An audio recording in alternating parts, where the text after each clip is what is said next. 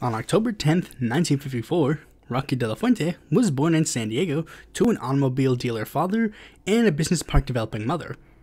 Roque was raised on and off in both California and Mexico, later graduating with a Bachelor of Science in Physics and Mathematics from the National Autonomous University of Mexico, and studied accounting and business administration at Anahuac University. He later took over his dad's car dealership and later expanded and acquired 28 more car dealership franchises. Around that time, he got married to Katayon Yazdani and had 5 kids. He later expanded his industries to include banks, nursing homes, and currency exchange facilities, expanding his industries to both Mexico and Uruguay, though in 2004, the FDIC had barred De La Fuente from participating in the banking industry for using his banks as, quote, his personal piggy bank. And he pretty much stayed in the business industry up to 2016, when he announced his intention to seek the Democratic nomination for president. He stated that his reason for running came from dissatisfaction with all the candidates, while also feeling the lack of the Democratic Party's candidates would raise his profile even more so, basically copying the idea of another businessman who was running for president, who Roque was especially dissatisfied with, given the fact that he's Latino. However, De La Fuente's plan didn't necessarily pan out, as the field did eventually coalesce around an ideological split between two people, and he only got 0.22% of the vote. Around the same time, he also decided to seek the Democratic nomination for the Florida Senate race, but it was essentially the same story with different faces, only getting around 5.38% of the vote. But not that long afterwards, he decided that he was going to form a brand new political party called the American Delta Party as a vehicle to run in the general election. He chose another former Democratic candidate, Michael Steinberg, to be his running mate. He was also able to earn the endorsements of former Socialist Party nominee Brian Moore and a 2016 satirical candidate, These nuts. Got him! He made an appearance in the Free and Equal debate with Constitution Party candidate Darrell Castle and Party for Socialism and Liberation candidate Gloria La Riva. With his money, he was able to get on the ballot in 20 states and got 0.02% of the vote. He also sued 3 states for their strict ballot access laws, winning 2 of them. Not that long afterwards, he announced his intentions to seek the Democratic nomination for president again in 2020, but exactly 1 year after losing the presidential general election, De La Fuente decided to seek the Republican nomination for mayor of New York City. De La Fuente's reasoning for doing so was that he had apparently ran a poll that showed him beating Paul Massey and Mitchell Faulkner, the only 2 Republican candidates that were running at the time. However, the specific reason for his party switch came from him claiming that the Democratic Party was trying to push him specifically out of the race in 2016, even claiming that Bernie and Martin O'Malley were controlled opposition. However, there was one major issue with Roque running for mayor.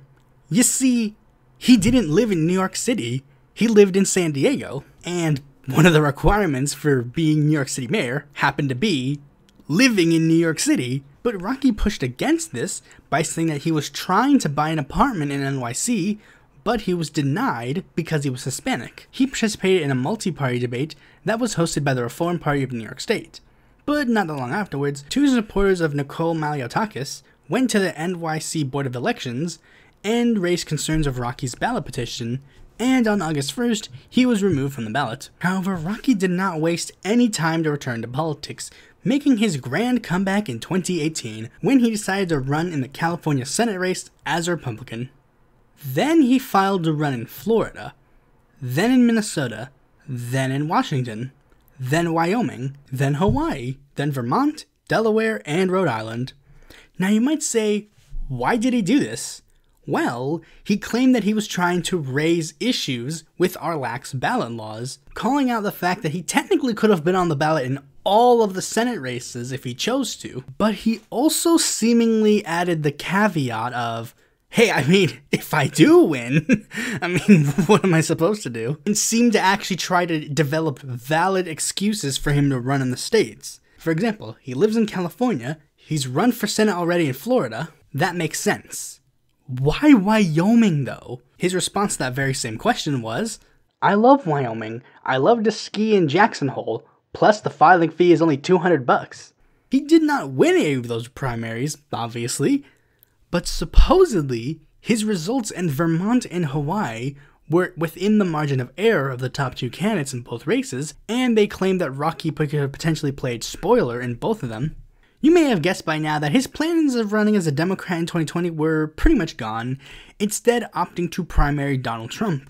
Roque ran a Trump 2016-like campaign in the idea that he was mostly a self-financed candidate, spending $15.13 million of his own cash, only raising $7,253 from outside sources. His Republican bid had faced a lot more suppression than his Democratic one, as the GOP had officially decided to re-nominate Trump by canceling a ton of state primaries. De La Fuente, however, did decide to file in every single state that was going to hold a primary, even if that earned him ire from the local party. Connecticut's delayed primary led to a bit of a contention, as their state GOP had basically tried to bully him off the ballot, literally trying to get people to call him to pressure him to leave. All of this drama may have gotten Roque some more ideas, as while he was simultaneously running for the presidency as a Republican, he filed and got second place in the American Independent Party primary. Heck, many people saw the repeats already happening, so Libertarian Party chairman Nicholas Sarwark basically just asked De La Fuente, hey, you want to run for the Libertarian nomination?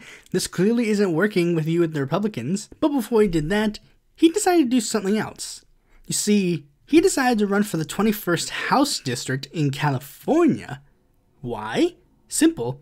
His son Ricky was running for that seat, plus a couple of others, and Roque had basically tried to help him get to the runoff. Speaking of sons and shady things, here's something else interesting that happened during the 2020 election cycle.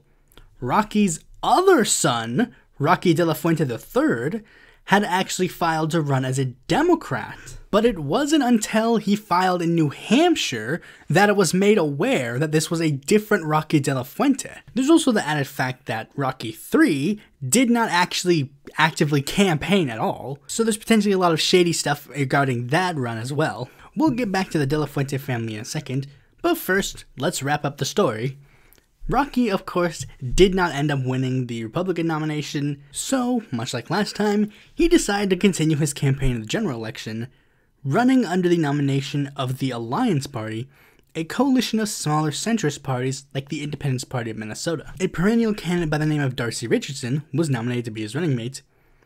De La Fuente also received the nominations of the Natural Law Party in Michigan and the American Independent Party in California, where, interestingly enough, Kanye West was nominated to be his running mate, which led to a lot of interesting things, as both Kanye was running a candidacy of his own, and Richardson flat out demanded that either West be removed or he'd leave the ticket, neither of which ended up happening. And De La Fuente, of course, ended up not getting that many votes, with only 0.05%. And as of now, that is essentially where De La Fuente has ended up. Now, as you may have guessed, Roque and his children have not necessarily been doing so hot, but they have been making themselves well known in the US political scene, despite the fact they just entered 4 years ago. At this point, you might even think, is De La Fuente trying to build a political dynasty?